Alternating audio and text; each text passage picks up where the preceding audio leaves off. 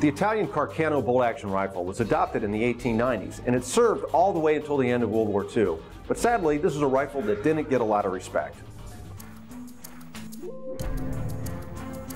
The Italian Carcano was very much a bolt-action rifle similar to the others that were being adopted by the various militaries of the Western world in the late 1800s, early 1900s. It was adopted in 1891. It was a bolt-action rifle in a 6.5 millimeter cartridge adopted by Italy and served Italy through both of the world wars. The M38 Carcano fires the 6.5 by 52 millimeter rifle cartridge from a 6-round en-bloc type clip. There's actually an internal magazine spring and an internal follower, so that all you have to do is introduce the 6-round en-bloc clip into the Carcano. The clip stays inside, and in a unique way, it remains inside the internal magazine of the Carcano rifle until you fire the 6th round, and when you fire that 6th round and open the bolt, the en-bloc clip drops straight out of the bottom of the action. The Italians adopted the gun early on. They were, and at the time of their adoption, it was a first-line weapon. We tend to disparage it a bit because it's sort of ramshackle in construction, and the workmanship is not very fine.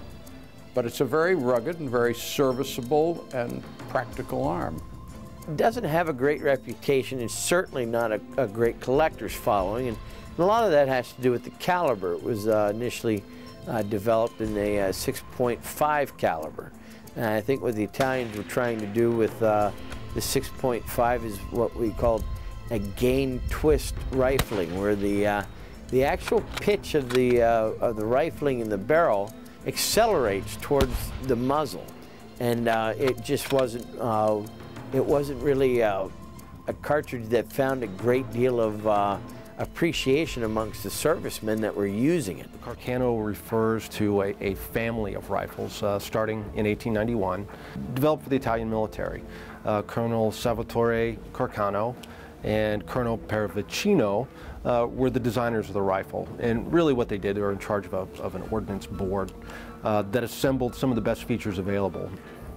If there's anything to be said to favor the Carcano, it may be that many people consider it to be one of the faster military bolt actions to operate. That may be due to the fact that the action tends to be a little looser, especially with wear, but people do report that they can work the Carcano as fast or faster than any other military bolt action of the era. But there were a number of variations of the Carcano, starting with the 1891 carbine and rifle.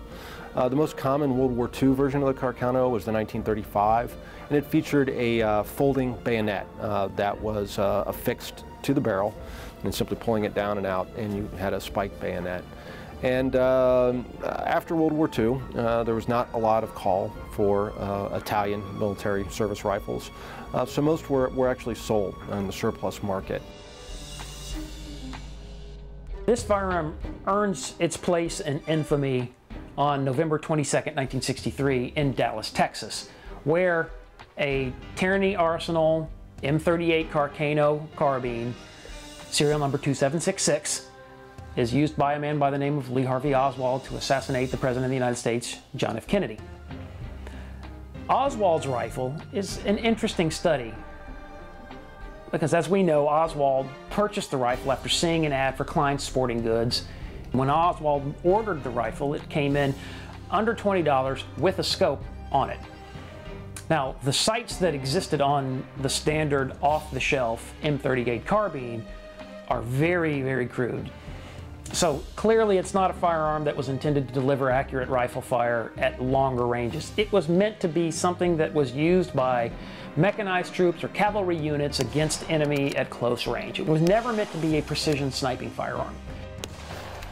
The Carcano has never captured the imagination in a, like say, a romantic sense that one has looked at the Garand or the Mauser and taken the time to write and research on the subject. It's just that Italian rifle, and it just doesn't have much of a dedicated following at all. So therefore prices on the gun still fairly reasonable until that time comes along that someone decides to try and alter that.